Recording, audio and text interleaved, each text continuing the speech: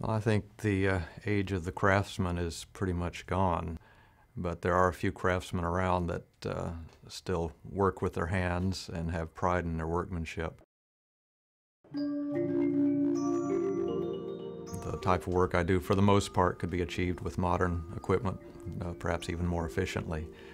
But I have an appreciation of the older machinery in just about every direction, so it's only natural that I would have a line shaft shop and turn-of-the-century woodworking equipment to make my parts.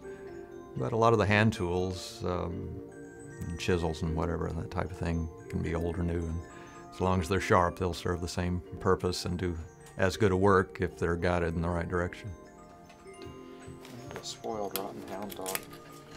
All the machines I restore I consider my children, but living with old machinery and clocks, they each have their own personalities, and they are like old friends.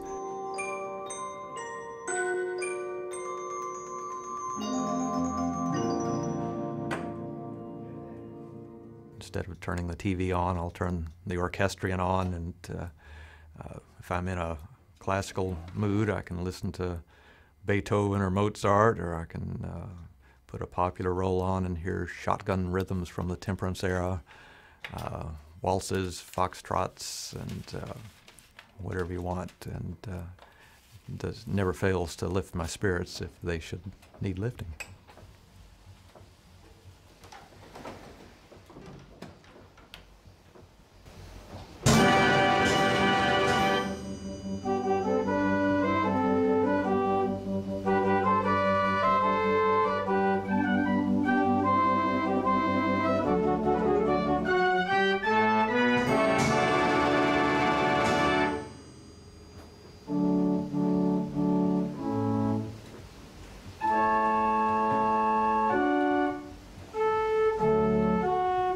Many of the instruments I work on are basket cases, and by all rights should just be worth a few parts, but I think because of their uniqueness and rarity today, they deserve the respect and the time involved to bring them back.